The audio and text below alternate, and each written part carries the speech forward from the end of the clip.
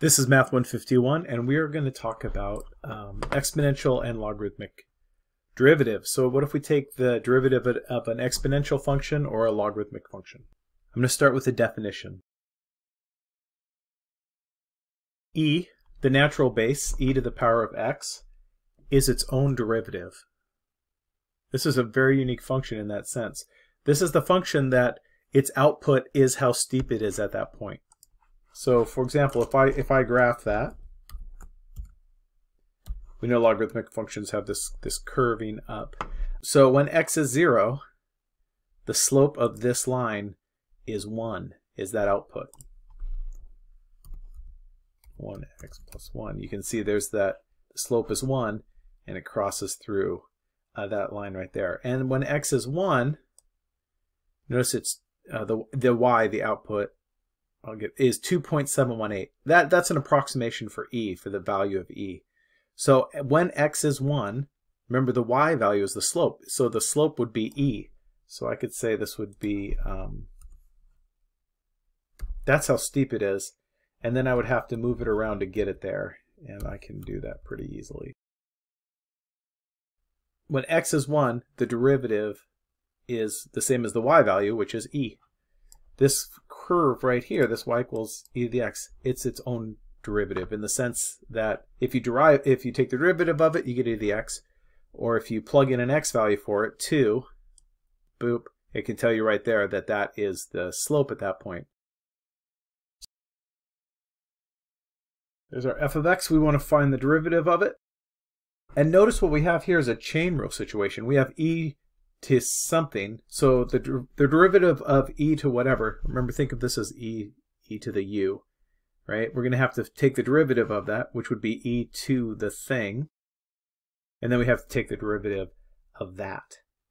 All right, well, the derivative of tangent is secant squared, so that would be, this will then be multiplied by secant squared, and I have to go in deeper again with this chain rule, because now I've taken the derivative of tangent, and now I have a 2x. So if I take the derivative of 2x, that's a 2. I could write this like this. I could leave it like that. I might clean it up and write like 2 secant squared. But this is the derivative of that. Notice that I had e to some power. Then the derivative of the e part gave me this, and then I had to chain rule this out. Take the derivative of tangent, gives me this. Take the derivative of 2x, gives me that. Here's another function. Let's find its derivative. And this looks like a quotient rule to me. So I'm gonna write it out instead of just do it. Remember, quotient rule is derivative of the numerator, and that's e to the x squared, times the denominator, minus derivative of the denominator times the numerator, all over the denominator squared. So now I have to find these derivatives. And notice in here I'm going to have a chain rule again, right? So like the derivative of e to something is e to the same thing. And now that I've done the derivative part for the e, I have to do it for the x squared. And that'll be multiplied by this. Derivative of x squared, right, it would be then, that is 2x. So I'm just going to write that up front like that. And that is still multiplied by this x. So this right here is this derivative, times x, minus, this one's a little easier, e to the x squared, so 1 times, I don't need it, over x squared. And yeah, that's pretty good. I could multiply this x by that x, so I could think of this as 2x squared, e to the x squared, minus e to the x squared over x squared. And you could leave it like that. If you really wanted to factor out an e to the x squared, you could. You know, like whoever did the key for your book might have done something like that. But that would give us something like this. Again, I'm happy with this answer right here. You should be able to see that these are equivalent, though. You know, especially if you're checking answers in your text.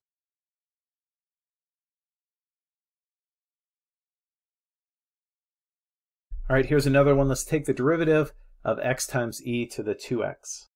All right, this is a product rule. So if I were to write out the product rule, it would be derivative of the first times the second plus the first times derivative of the second. And you can see here I'm going to have to do a chain rule for this part. So the derivative of x is just 1 in relation to x. So that's 1 times this, which is this. I still have x multiplied by derivative of e to something is e to the something. And now I have to take the derivative of the something part. Derivative of 2x is 2, so that's multiplied by 2. I'll just put it out front here. And so it's e to the 2x plus 2. I don't need the times in there. E to the 2x. This is good. You can see you could factor out a e to the 2x if you want. You don't have to. I'm going to give you another definition. We know the derivative for e to the x, that it's itself. So let's also get the derivative for the natural log of x, which is 1 over x. These are things to know. These are derivatives to know how to do. Boy, why would this be? So I'm gonna just show that we can get this from this. So if I have something that's y equals natural log of x, then I'm going to want to take the derivative of y relative to x. First off, I know that natural log and e are inverses of each other, right? Natural log is log base e. So I could rewrite this as e to the y equals x. Now I'll take the derivative of both sides with relation to x. This side's easy, it's a 1. This side, the derivative of e to something is e to that something. And then chain rule, I'm going to have to take the derivative of y again. But it's with respect to x. So this would be change in y with respect to x. Notice that's the thing I'm trying to find, right? That's the derivative of y with relation to x. So this is e to the y times, so I'm just going to divide both sides by e to the y. So that's kind of okay. I've isolated that d of y to d dx, and so this isn't in terms of x though. Oh, but notice this. E to the y is x. Just plug it in. So this is 1 over x. So if y equals natural log of x, the derivative of y in relation to x is 1 over x.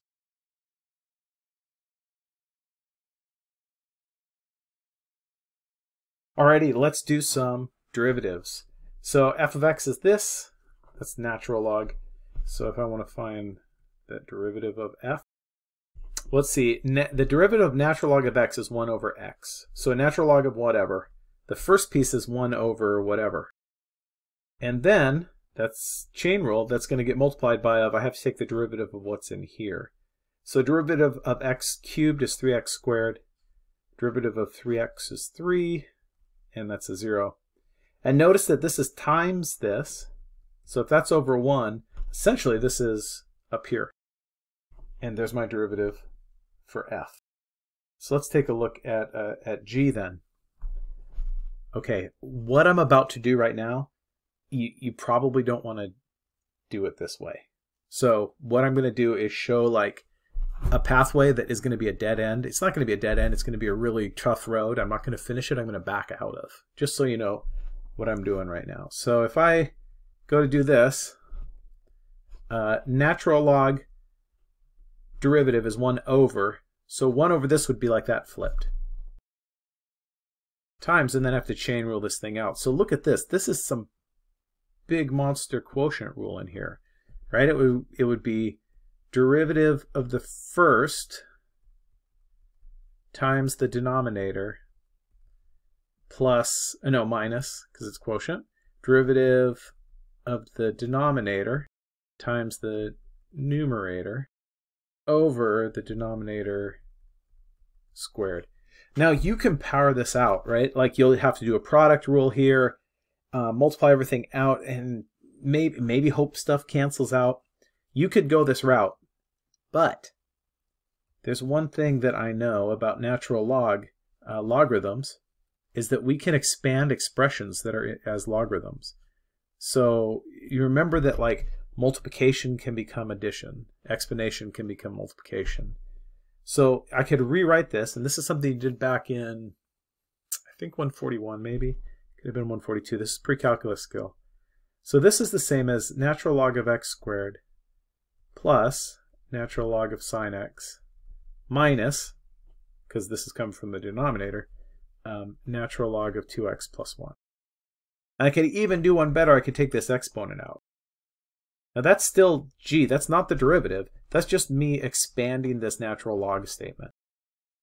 But hopefully you see, now if I go to take the derivative, this derivative is easy. This is like 2 times natural log. So derivative of natural log of something is 1 over something. So 2 over x plus natural log of sine x.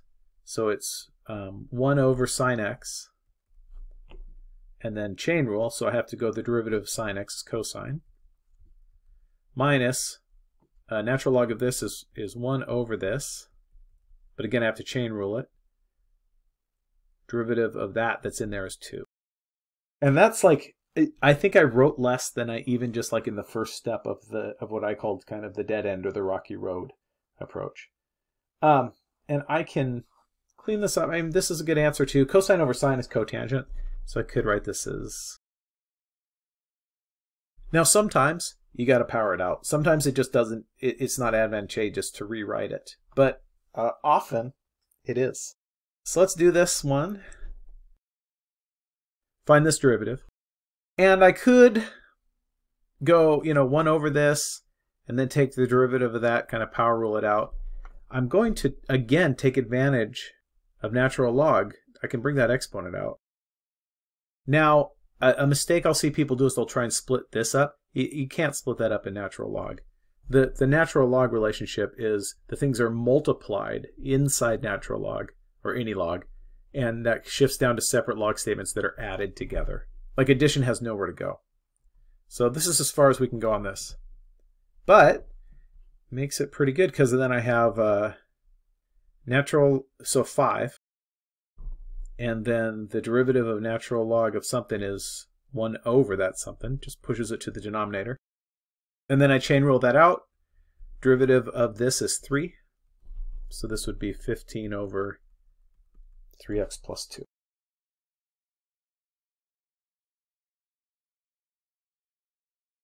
So I have these differentiation relationships for e to some power and for natural log of x. I'm going to generalize this now. So if I'm finding the derivative of just some number to the x power, notice x is in the exponent here. It's a lot similar. But then what I do is I multiply by natural log of b. This is a constant, like this is a number. So for example, if this was 3 to the x, the derivative of that would be itself times the natural log of that base of 3. It's a nice connection here, like you kind of e to the x is itself, b to the x is not itself, but it's off by natural log of b. Think about that relation back to e. Similarly, if I'm going the derivative of some log statement, so I'll just call it log base b. Again, similar, 1 over x, right? Similar to the natural log, but then in the bottom I have natural log of b of that base. So this was like, if this was like log base 6 of x, my derivative would be 1 over x and then natural log of 6. And my 6 looks a lot like a b, doesn't it? So really, let's, I just want to show that these work, just so they don't feel like big magic. I have this y equals b to the x. I'm going to take the natural log of both sides. This is a move that you will see later in this lecture. This is a very, very clever move. And so I'm doing that because I actually know how to find the derivative of the natural log. Notice again, I have this relationship, so I can bring this x out. And now what I'm going to do is I'm going to take the derivative of both sides. So the natural log, the derivative of the natural log is 1 over whatever I'm natural logging, and then I'm taking the derivative relative to x, and this is a y, so that leaves me my dy dx, and that's what I'm looking for. I'm going to solve for that. Equals, let's see, I rewrote that funny. I meant to have it like that, because then I could bring that exponent out, make it easier. The derivative of x times natural log of b. Natural log of b is just a number. It's a constant. The natural log of x is 1. So it's natural log. So now I'm going to multiply both sides by y.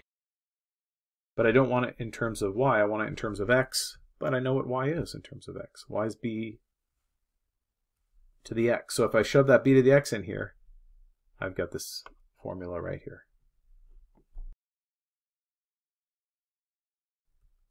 I want to show this relationship as well. And so y equals log base b of x. I'm going to find dy of dx. I'm going to find the derivative of this. And I'm going to do a nice move. Log base b and b to the power are inverses of each other. So I could rewrite this as b to the y is x, like definition of logarithm. I'm going to do the same stuff that I did before. I'm going to take the natural log of both sides. Again, I'm going to take advantage of natural log. I'm going to rewrite this as y times natural log of b, natural log of x. Now I'm going to take the derivative of both sides. This will get moved up here. The right-hand side, derivative of natural log over x, I know that's 1 over x. I was given that up here. I was shown it. And then this side, let's see, this is y times natural log of b. So if I take the derivative of that, this is natural log of b is just a number. So this is that number times the derivative of this, so dy dx. So now what I can do is I can divide both sides by that number, by that natural log of b. And I have my relationship right there.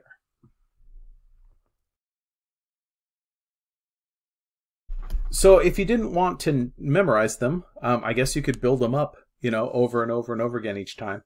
Or you could maybe use them enough that you're familiar with enough with them that you know them. All right, I want to find the derivative of this.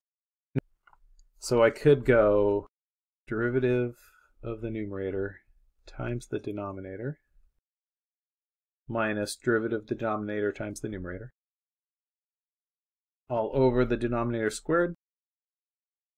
So a derivative of 3 to the x, that's this relationship right here, it's itself times natural log of that base of 3, and that is multiplied by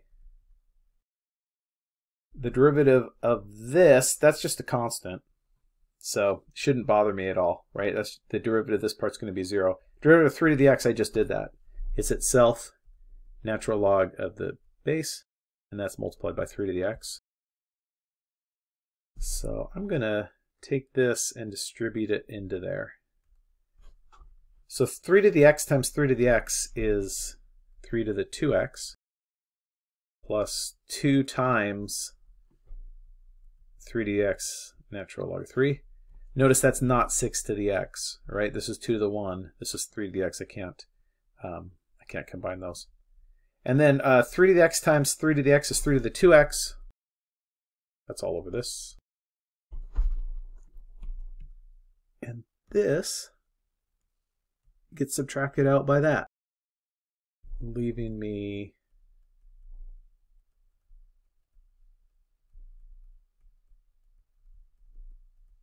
this.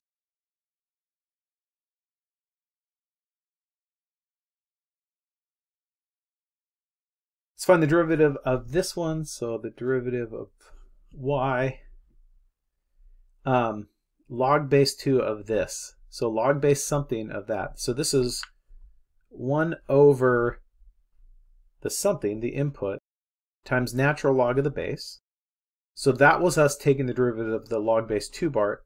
And now, since we have to chain rule this, we have to take the derivative of this, 3x plus 1, which is just 3. And there it is. All right, I gave myself a little bit of room for this one. And these are crazy, man. Like, you graph them on Desmos and just look at the shapes of these. Y equals 2x to the 4th plus 1 to the power of the tangent of x. So let's get clever with this one. Like, I could take the derivative and I would have to be like, well, I don't even know how to deal with the power of tangent of x. So I'm going to have to get clever with it. This is logarithmic differentiation. And I did it earlier in the proofs. I'm going to take the natural log of both sides first. And the reason why is that lets me deal with this exponent, right? Natural log of b to the c is c times natural log of b. So I can bring this tangent out front through that natural log relationship.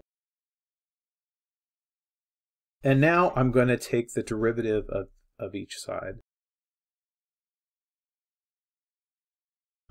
So this left-hand side, the derivative of natural log is 1 over whatever. And then chain rule this. Then I have to take the derivative of what's in here. The derivative of y with respect to x is dy over dx. All right, so here I have a product rule. These two things are multiplied together. So I'm going to go derivative of tangent. That's secant squared. And that's just multiplied by the second term. Plus, well, I'm going to have the first term, and then the derivative of the second term. So now I'm taking the derivative of this natural log term. So derivative of natural log is 1 over. So the 2x to the fourth plus 1 is going to be in the denominator. And then I've taken the derivative of natural log, then I have to take the derivative of what's in here, which would be 8x cubed. Now, and it feels really good. I've done a lot of work. I feel good about my derivatives. But I'm not done because I'm not solved for dy dx. I have this as 1 over y. So really I need to multiply both sides by y here. And I'm not going to leave it in terms of y. I know what y is. Y is this. I'm just going to move the y to the front. 2x to the fourth plus 1 to the power of tangent x. Didn't get the whole thing there. Times all this. Hoo-wee. Look at that derivative.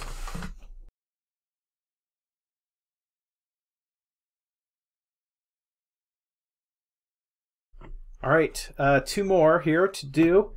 So y equals blah, all this. If I go to try and take the derivative right away, I've got this crazy quotient rule with product rule embedded in it, with chain rule embedded in it. Man, I'm going to take advantage of natural log. So I'm going to natural log both sides. So I can expand this into natural log of x plus, because it's coming from the numerator, natural log. I'm going to write this as 2x plus 1 to the 1/2, minus, because it's coming from the denominator, natural log of e to the x, minus, this is coming from the denominator, natural log of sine cubed x. And I am also now going to deal with these exponents. I'm going to bring them out. So natural log of y equals natural log of x plus 1/2 times the natural log of 2x plus 1 minus x times the natural log of e minus 3 times the natural log of sine x. All right, I'm going to move this. Need more room than I thought I would need. So now I'm going to take the derivative of both sides. Right, I'm going to take the derivative of this side. So the derivative of natural log of y, natural log is 1 over my thing, and then I have to chain rule it, d of y relative to dx equals, one piece at a time, natural log of x, 1 over x. 1/2, so plus 1/2, natural log of 2x plus 1. So I've got this 1/2 already. Natural log of this pushes this to the denominator, and then I have to chain rule it, so then I take the derivative of what was inside natural log, derivative of 2x is 2. Minus, natural log of e is 1. This is just a 1. So this is like x times 1, so this is just an x. Derivative of x is 1. Minus 3, and then the derivative of sine is cosine. And man, all that work feels so good, feels like you're done, but look back and this is not solved for your derivative yet. Got to multiply everything by y. So I'm going to multiply both sides by y, and I know what y is. It's my original question. It's like what I was asked at first. It's interesting to have on these how like the problem itself creeps back into the derivative. So my derivative would be y multiplied by all that work that I did. Oh, these twos cancel out. And there it is. So y equals x to the x. Again, I want to find that derivative. I'm going to take advantage of natural log. I'm going to natural log both sides. That allows me to bring this exponent out. So now I'll differentiate. Derivative of natural log is 1 over whatever, and then I have chain rule, so y with relation to x. This is a product rule, x times natural log. So it is going to be derivative of the first, which is 1, times natural log. Derivative of the first, right, which is 1, times the second, plus the first times the derivative of the second. The second is 1 over, the derivative of natural log is 1 over x, so this is x over x, which is a 1. Again, I'm not solved for this yet, so multiply both sides by y. I know what y is. It's right there. So this derivative would be x to the x times natural log of x plus 1.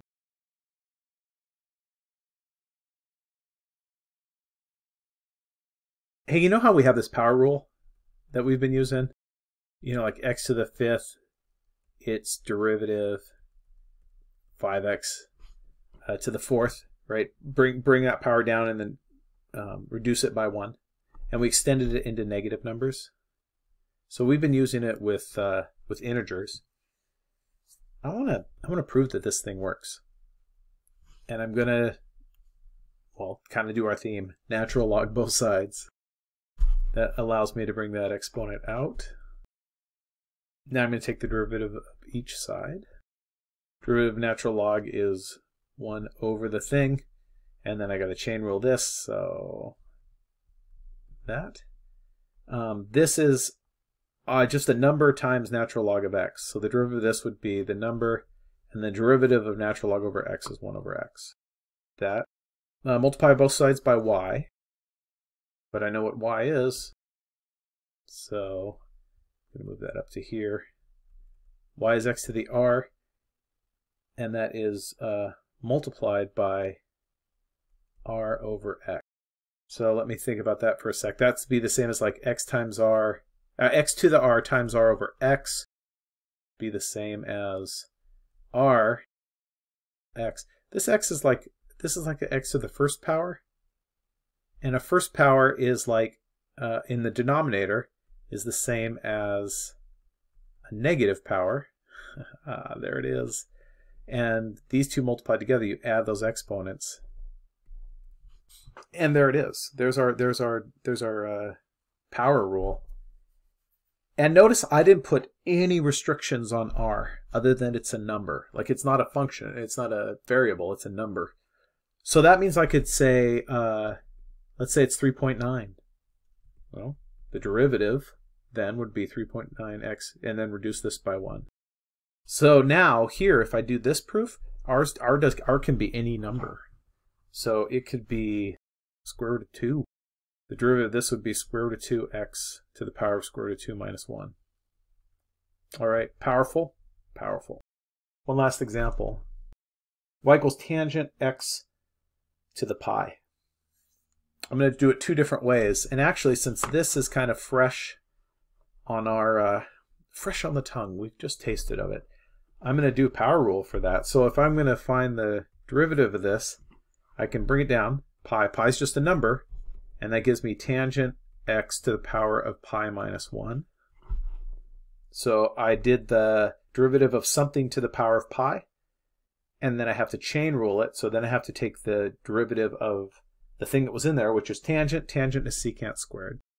And that gets me right quick to that derivative. Now, before I have this connection, I'm going to go through that natural log. And you're still going to have to go through that natural log in a lot of these. It's not like it takes care of it all. But since this is just a number up here, easy. Bring it on out. Derivative of both sides. This is pi times this, so it would be pi. This would be over tangent of x, right? Natural log of that. And then chain rule, give me a secant squared x. Not solved yet, I gotta multiply both sides by y. And y is tan x pi, right? So if I multiply by y, I'm gonna have y times pi times secant squared x over tangent x. But I know that y is tangent x to the pi. And notice, this is tangent x to the pi, this is tangent x to the first power. So this would be like a negative 1. There's my tangent x pi minus 1 right there. These two terms right here. All right, get that practice in. Send me questions, message me. Take your time with this. Get it down.